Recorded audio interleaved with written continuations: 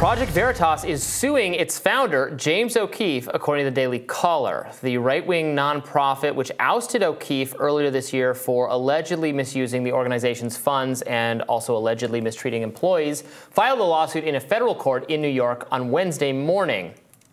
The complaint alleges that O'Keefe failed at his duties as leader of Project Veritas, which caused significant damage.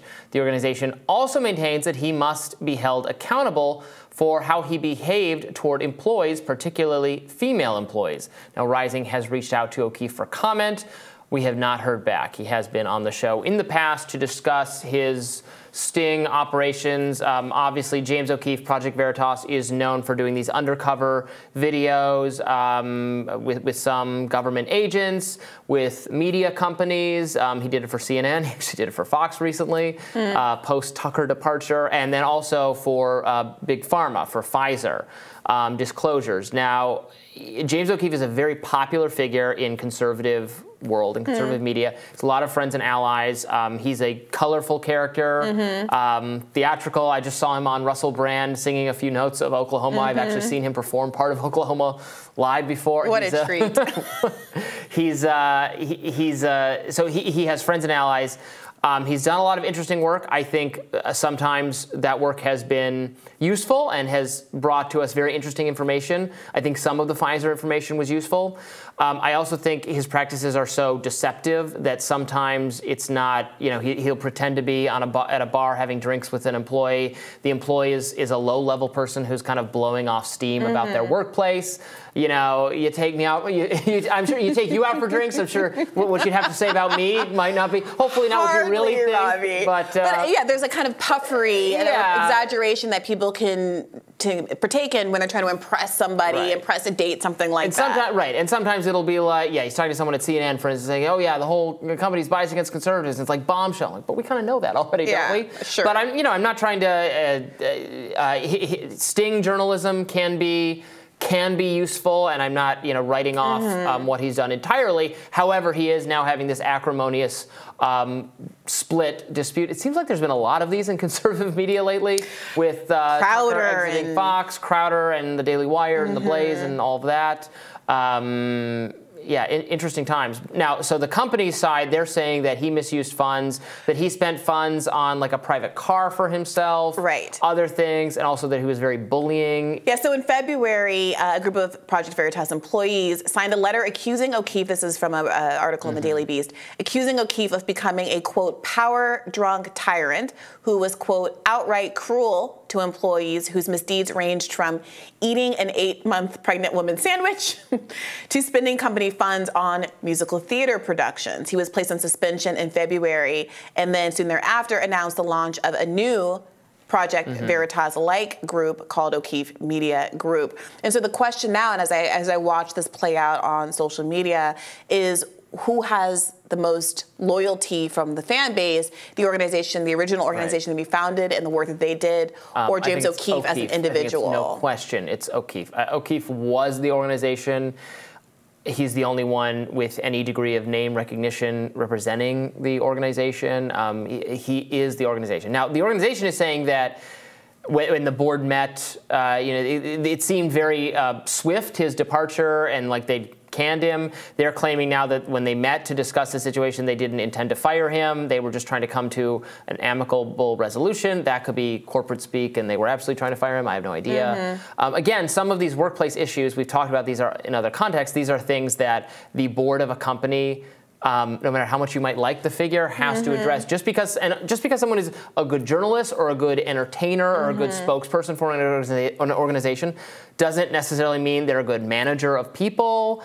That kind of thing. And it just exposes these companies to liability. You can't look at what happened at Fox News and see that they were forced to settle for nearly $750,000, $750 million, excuse me, in this settlement, and not understand the financial decisions that are being made here to have HR departments to oversee this kind of behavior. But also getting rid of your main guy in humiliating fashion can also cause major financial problems for organizations. Sure. As I think some in conservative media are learning, including, I would think, Project Veritas. I would, if I was endeavoring to join a conservative media thing going on, I would put much more stock in whatever James O'Keefe is doing next rather than Project Veritas as it exists now, just because, again, he was the organization. Yeah, I think that's completely fair, but sometimes it just is what it is.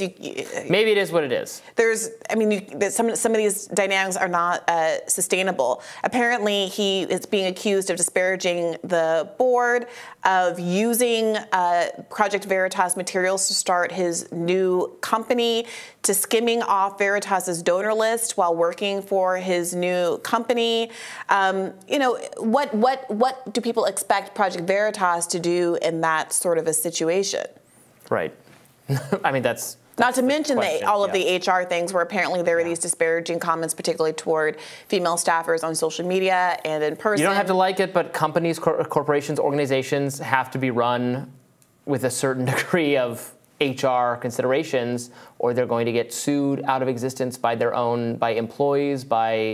It's totally untenable to have a complete free-for-all workplace. Yeah, and again, it's not just the HR stuff. It is this, skimming of resources, misappropriation of funds, those all kinds alleged, of things. We don't know exactly. This lawsuit could turn out to be not well-founded or well-sourced. It could be, they're sour grapes and they're trying to get one up on him.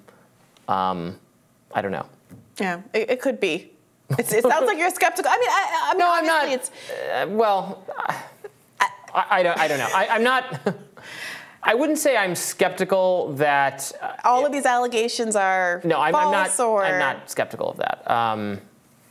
There could very well be wrongdoing on both sides in terms of his exit and whether, I don't necessarily believe that they didn't. So this reminds me a little bit of this Kayleigh McEnany situation, where she misreads a poll number, arguably, and Donald Trump goes, milk toast, full milk toast, full on, calling her out, criticizing her, being antagonistic to her for what seems to be an honest mistake by someone who's been very supportive of him, who literally worked for him and has been an ally of his throughout this process.